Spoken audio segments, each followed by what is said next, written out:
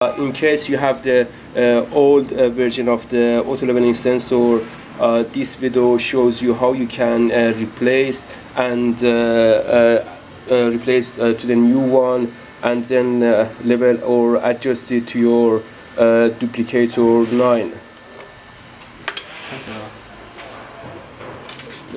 You have to take off the ribbon cable in order you have the enough space. Then remove the old one.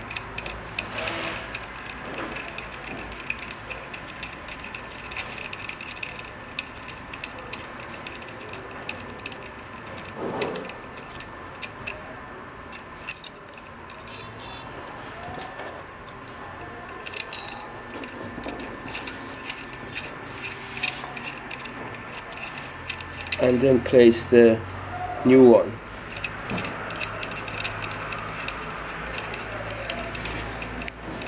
And remember how you can measure it is you can use a ruler, and the number has to be 26 millimeter. The distance from this block to the edge of the this orange of the auto leveling sensor, the distance has to be 26. And then you tighten it a little bit,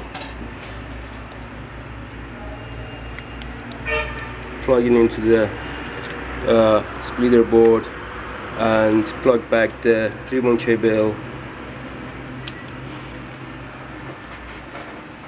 and we are going to level or adjust the sensor.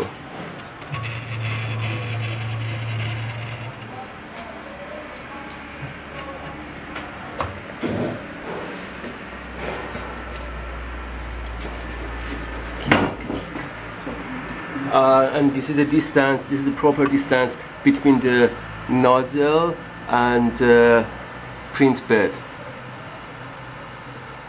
So you can use, in order you want to level it, you can use your fingers or hand just to rotate the couplers right behind the printer. As you see, my colleague is doing that,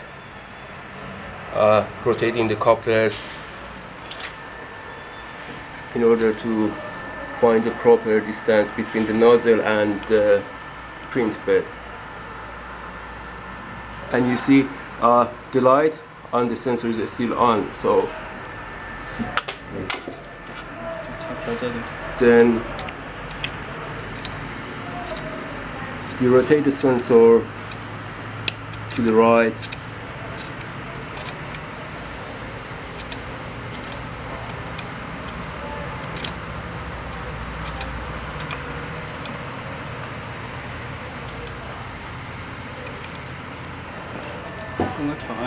until and you see is off now. So then you and you rotate it back a little bit, and this should be the proper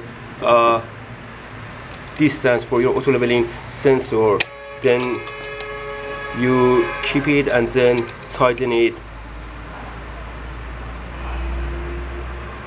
So first, remember, you can rotate it to the right side, and then until the light goes off, and then that's the edge. Then you can rotate it back a little bit until the light is lit. So alright, this should be the proper one. Just try to find the best place for it. And then this was the distance here, and then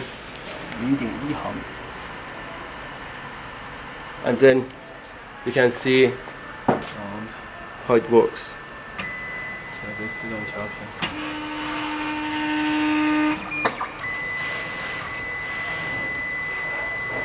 This is also same after a while. If you want to use, if you want to readjust or level your auto leveling sensor, it's also same.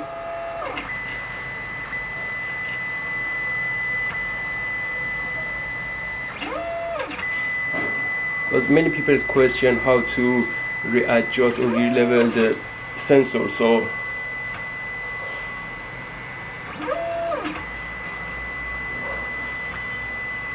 Attention, okay.